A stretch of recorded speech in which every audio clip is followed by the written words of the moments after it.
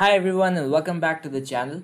Today in this video we are going to talk about how we can create a progressive web app using Flutter. So the first and foremost thing is we need to import our package, that is WebView Flutter. So we'll just go right into our pubspec.yaml file and here we'll install the WebView Flutter package, and you can always go to pub.dev site to install all your dependencies. Coming back to our code, that's all we need. Right into our main.dart file. Let me close this.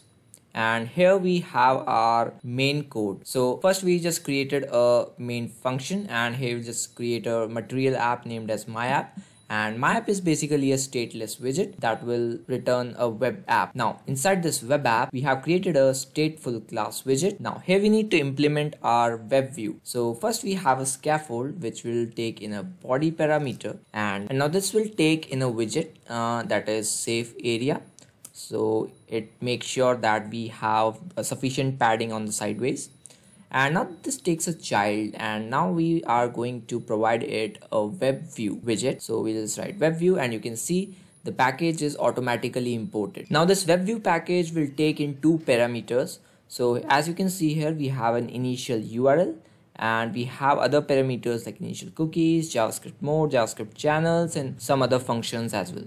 So the most important parameter where we are going to provide the URL of our web application to this WebView widget is our initial URL. Now this initial URL is of type string, so we'll just give it a URL which is nothing but the link to my channel, and that's it. So if I just reload my mobile application here, we can see some things being loaded on the screen, and that is pretty much it. So let me just add one more parameter here, which is JavaScript mode, and that takes JavaScript mode dot unrestricted. So it just makes us easier to interact with the web application on our mobile app. And now you can just simply use it just like your web application. And next in line we do have some other functions as well for our WebView widget, like on WebView created, or we have on page started, on page finished, and different kind of errors are also represented through this WebView widget. So these types of methods or functions are used in more complex applications.